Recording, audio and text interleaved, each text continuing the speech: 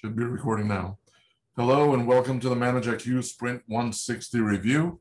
This was a regular 2-week sprint.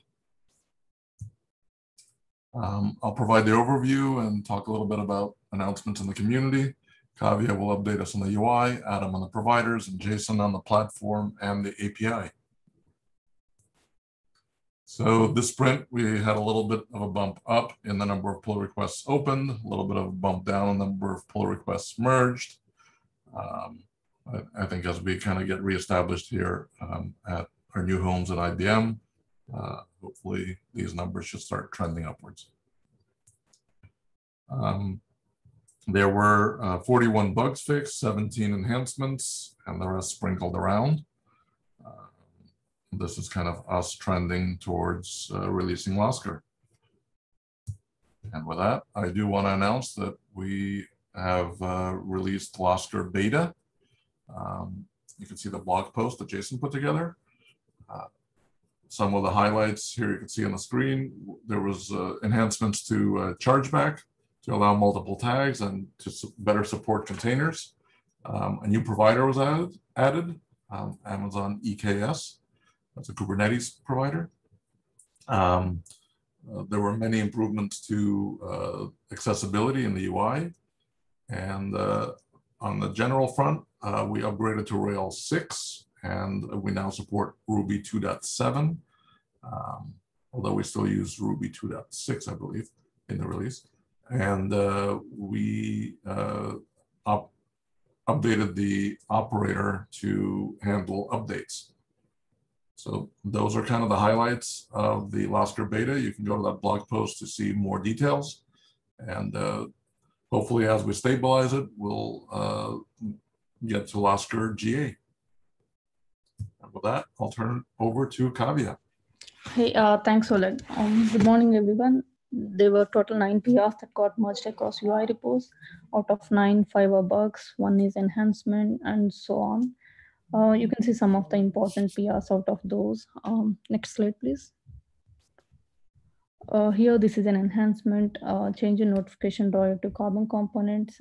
This is also part of accessibility too. Earlier, keyboard focus is not at all going to any of the clickable items in the drawer. So here in the right-hand side image, we can clearly see that focus is going inside. There is more information and more screenshots in the PR. So if anyone need more information, please check that. Next slide, please. Okay, here fixed a bug about attaching cloud volume form. Yeah, next slide, please. In provision instance page, there were 2 things that were broken. One is missing pagination, and another one is though image is selecting for the provision, continue button is still disabled. Fixed those 2 issues in this PR. Next slide, please. Here fixed a bug about edit cloud volume page. Earlier functionality was completely broken. Fixed that. That's all. I think that's all from UI. Over to Adam. Thanks, Kavya. So this sprint in core, we refactored the cloud volumes to switch from using the old availability mixin to the new supports feature mixin. There's a long list of other areas that we need to do this for, but this just happened to come up as we were also doing some work to add this to the API. So we figured we'd knock this one out at the same time.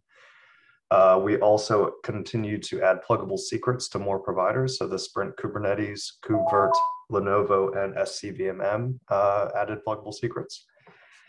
For Amazon, we fixed a bug where proxy settings were not being used. This is broken since we added the DDF forms and the new class validate methods. So now you should be able to use a proxy server when adding and editing an AWS provider again. We also fixed a bug where if you pushed a custom image to Amazon and it didn't have a location, the whole refresh would fail. So we fixed that one up. Next slide. For VPC and IBM Cloud, Jared added the Toronto and Osaka VPC regions.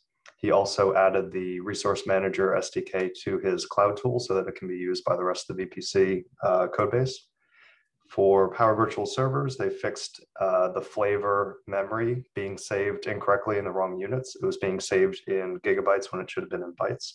So they fixed that up. They also fixed an issue where SAP profile selections were being cached in the dialog. So even if you were provisioning, you were switching around between profiles, it would keep the same profile that you selected first. So they fixed that bug as well. For VMware, we had a community contribution to improve the exception message in memory hot plug when you're reconfiguring a VM. It didn't make it obvious that the issue was that the VM was currently running, and that if you power the VM off, you'd be able to add the memory. So that was a nice enhancement from our users. We also made some enhancements to support using the Go VC simulator, which is the replacement for the old vSphere 5.5 simulator. There are a couple things that were missing that we had to fix in our refresh, and this also allows us to use some of the newer API types, such as NSXT switches that were added only recently in 6.0, and so they weren't available in the old simulator. We also fixed an issue where vSphere tagging API exceptions were causing the whole refresh to fail. There are some times when a timeout hitting this API would, on a full refresh, would cause the whole refresh to fail. And so we're catching those and continuing on with the rest of the Vim API. And that is it for providers. Over to Jason. Okay, on the platform side, we had a number of enhancements and bugs, and these are the highlights. Oleg added a verbosity to the resource constraints error message. So if somebody changes resource constraints, they know a bunch of them and there's failures, we know which ones are actually causing the problems. I added a missing level audit log setting, which we apparently never had in 10 years. So now you can change the log level on the audit log. Adam added a setting that enable or disable syndicating events and metrics. The event syndication and metric syndication would happen basically automatically if you configured Kafka. But now as we're doing more Kafka-based development, somebody might want to use Kafka internally, but not syndicate the events and metrics. So we added a setting for that. And finally, Rutger added a network manager class to the tenant access strategy. This will allow for more RBAC and tenant, more tenant-based RBAC in the network and cloud volume classes. I fixed a bug where I handled Unicode characters in HTTP auth headers. If you had a username with Unicode characters in it, HTTP auth headers are not in Unicode, they're in binary, and that would cause lookups in our database to fail. And it was basically impossible to log in with that kind of user, so that's fixed now. I also added access STI leaf class for MIQ work. Oh no, Adam added access as STI leaf class for MIQ worker subclassing. This, as we move toward subclassing other providers, is important for the workers specifically for them to start up. Brandon fixed an issue where the operator orchestrator would not pass down E and V vars. So if you change certain values in the CR, they wouldn't get passed down and they wouldn't get updated. So that's now fixed. And finally, Adam fixed an issue in the Azure Armrest gem where exceptions would come back in XML, but we would try to parse them not as XML, and it would cause failures that were not apparent. So this handles exceptions coming back in XML and deals with parsing them properly. Next slide, please. Oh, documentation.